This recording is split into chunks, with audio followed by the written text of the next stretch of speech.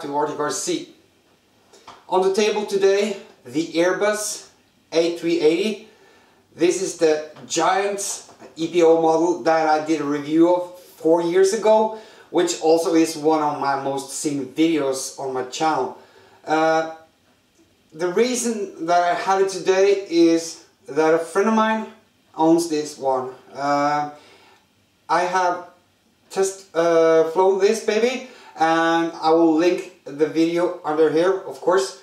And the main problem is that after I crashed mine, I got a lot of questions about how to set up the radio, how to set up Elevon setting, and which setting is the best. But I haven't got the plane, so I could never do the reviews. I tried to purchase the plane many places, but they were out of stock. So, but now I have it, and I will make the video that all of you guys out there requested so many times. There are two settings that you can use on this airplane. One of them is ordinary aileron elevator settings. You can also snip the back of the side rudder and make it a functional rudder. There are no rudder here, but you can feel when you put your fingers here that the lines are already pre-cut, so you can just sort of make an incision here and start just to move it and put a servo wherever you want it. But I have flown both settings, normal settings and Elevon settings, and the Elevon setting is the best settings that I used. So anyway, for you guys that don't know what Elevon is, that means you set it up just the way as you set up your ordinary wing, or just two rudder plane, wing shaped plane. And that means when the aileron on the right wing goes up, the elevator rudder will go up as well, together creating double lift or dual lift. Also on the takeoff, the turns, everything you do with the aileron, the elevator would do the same. So that's called Elevon mixing. But the problem is that when people set up with Elevon, they can't get the rudders to go the same way and so on. I remember when I first set up my Airbus, I had a problem because I was new to this Elevon mixing, but now it's already inside my head, so it would be even easier to help you. I'm going to pop off the wing and show you the inside of the plane and how you're going to do this. Okay? So here I have taken the fuselage from the wing, and as you can see inside here you have two servos for the elevator, and on one of these you have a Y cable. If you don't have a Y cable, you have to get one. Anyway, these two were connected to each other, and the reason they were connected, it was because the stock setup on this one, because this came with a radio, it was ordinary rudder setup, aileron for aileron, elevator for elevator. But we want to make a Elevon mixing so that we can get even better lift and more scale-like lift when the plane takes off the ground. So what I'm going to do, what I'm going to do is remove one of these and make sure that you know what's right and what's left elevator. Okay? So we have the main wings with the ailerons is on this, and here you also have a Y cable, and we will disconnect one of the sides like that. And what's important to know here as well is the right side and the left side. So I want to connect the left elevator with the left aileron on the Y cable, of course. So I'll take the left elevator and put it into the left aileron like that. And the same goes to the right one, the right elevator together with the right aileron like that.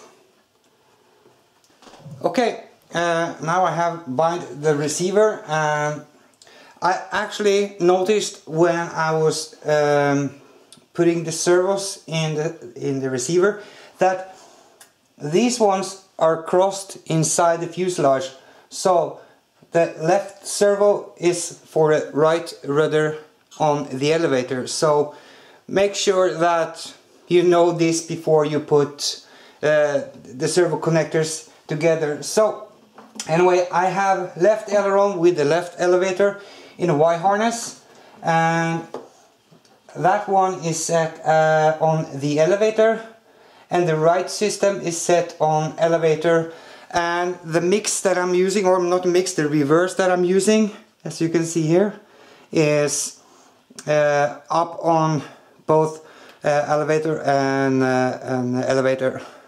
But you can see here it says right aileron and left aileron, so that doesn't matter. Okay, I'm done with the setup now.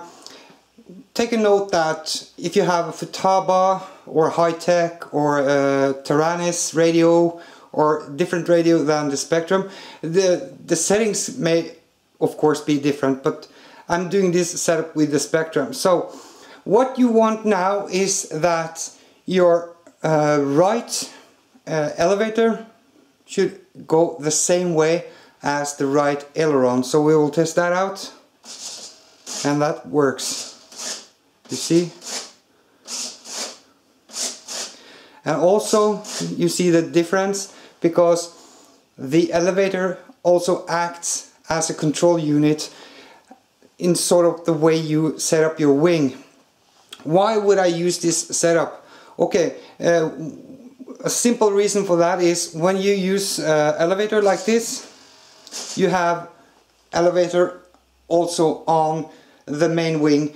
The wings are mainly V-shaped, as you can see, and when you use less throw on the aileron, that means you can set up the link holder for the aileron on the outer hole, and on the elevator link you can set it into the inner hole on the rudder links. I'm going to show you, and this will give you less throw on the aileron, but we will have a bit lift, and when the elevator pushes the back of the plane down, you will have this scale beautiful lift on the plane. This is how I feel though, because many people fly it with the original settings like ailerons, elevator, rudder, rudder. Okay?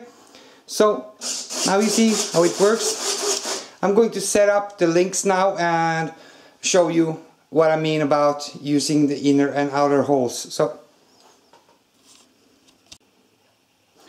okay, what you're watching now is the rudder link for the aileron.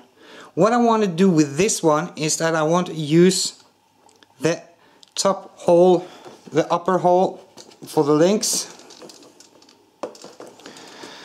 and make sure that you use a rubber tube over the link holders, because these clamps, so they don't loosen. On the elevator I want to use the bottom holes, so I want to put these link clamps on bottom.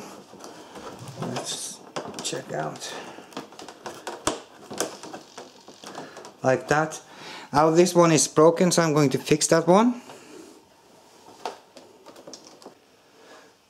This was the requested setup video for the Airbus A380.